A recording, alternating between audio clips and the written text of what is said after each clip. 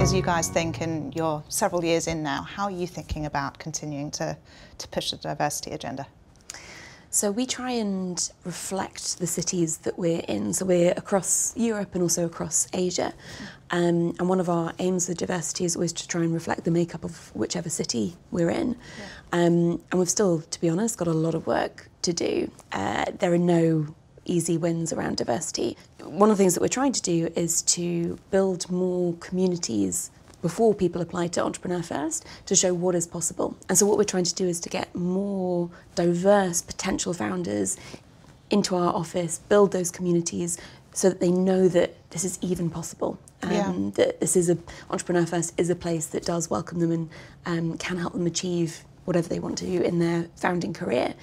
So it's my concern at the moment is that we aren't seeing enough diverse people even consider entrepreneurship, tech entrepreneurship. And so really that consideration point is where we're doing a lot of work. And if you go back even into universities and the STEM subjects, if you like, is there more that could be done at that level to help people sort of think through what their options are?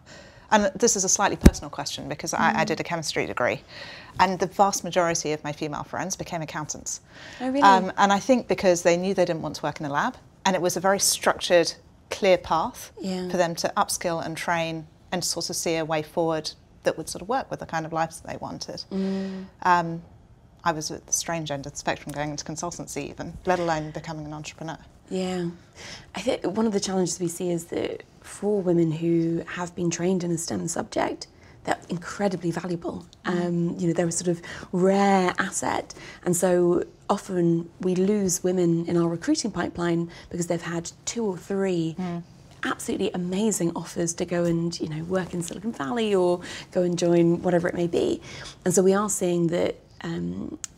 When women are coming through our pipeline, they're actually often being pulled out of the pipeline in a way that their male peers aren't. I don't know how we change that. I think that there is still something that we need to do around helping women understand the risk associated with entrepreneurship. I think often women perceive it to be more risky than their male peers, whereas actually I think one of the things I'm always keen to push is the idea that actually the real risk is not becoming a founder.